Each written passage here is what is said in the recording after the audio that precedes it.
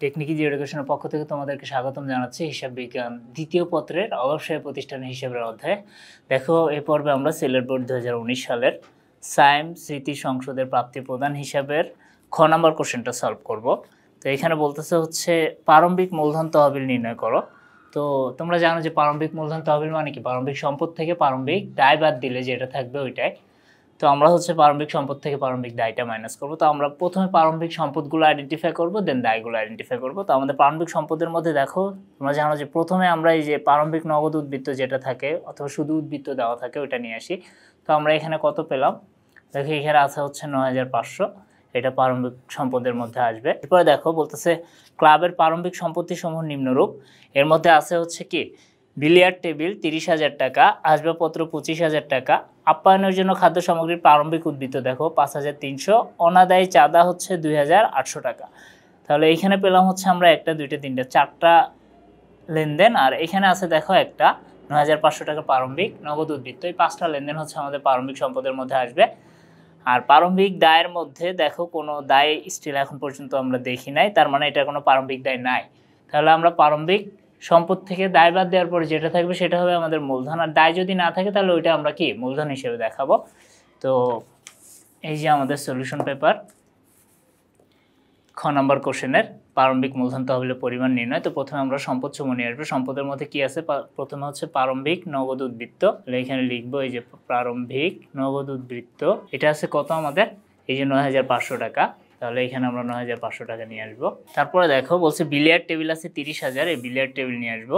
এখন দেখো তোমরা অনেকে আবার কোশ্চেন করো যে বিলিয়ার্ড টেবিলটা কি, তোমরা যে পুল খেলো না, অনেকে হচ্ছে রিয়েল খেলো আবার অনেকে মোবাইলের মধ্যে খেলো, ওই পুল খেলার যে টেবিলটা এটা নামই হচ্ছে কি বিলিয়ার্ড টেবিল। তারপরে দেখো আসবাবপত্র আছে ২৫,০০০, তো আমরা আসবাবপত্র নিয়ে আসবো এখানে। আপ্যায়নের জন্য খাদ্য সামগ্রী ৫,৩০০, এটা প্রারম্ভিক কীভাবে বুঝবে, দেখো বলছে ক্লাবের প্রারম্ভিক সম্পত্তির সময়। তোমরা জানো কোনো কিছু যদি অগ্রিম থাকে ব্যয়ের তাহলে সেটার জের কিন্তু কি প্রারম্ভিকের মধ্যে আসে, সম্পদের মধ্যে আসে। তো এটা আমাদের কি প্রারম্ভিক সম্পদ, এই জন্য ৫,৩০০ টাকা কি আমরা নিয়ে আসবো আপ্যায়নের প্রারম্ভিক খাদ্য সামগ্রী। তাহলে এখানে লিখবো হচ্ছে আপ্যায়নের প্রারম্ভিক সম্পত্তি, এটা ছিল হচ্ছে আমাদের ৫,৩০০ টাকা, এটা নিয়ে আসলাম। এরপর দেখো বলছে অনাদায়ী চাঁদা কত আছে ২,৮০০, তার মানে কি বিগত সালের, আমরা করতেছি ২০১৮ সালের হিসাব। ১৭ সালের চাঁদা যদি এই সালে আসে, অর্থাৎ ১৭ সালেরটা আদায় হয়নি, সেটা হবে আমাদের অনাদায়ী চাঁদা। তো ২,৮০০ অনাদায়ী চাঁদা নিয়ে আসবো।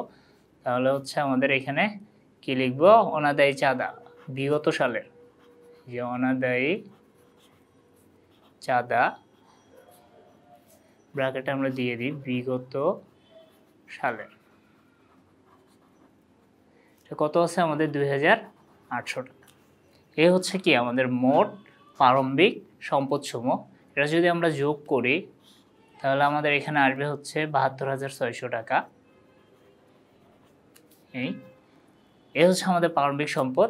আর দায়ের মধ্যে দেখো আমাদের কোনো প্রারম্ভিক দায় নাই।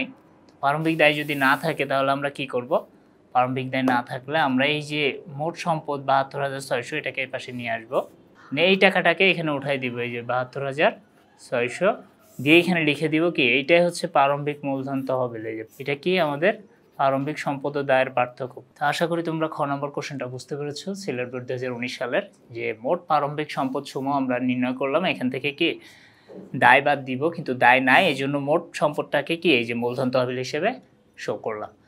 তো এর পরের পর্বে আমি তোমাদেরকে গ নম্বর কোশ্চেনটা সলভ করে দেখাবো। তো সেই পর্যন্ত তোমরা সবাই ভালো থেকো এবং আমার সাথে থেকো। আজ এ পর্যন্ত, আল্লাহ হাফেজ।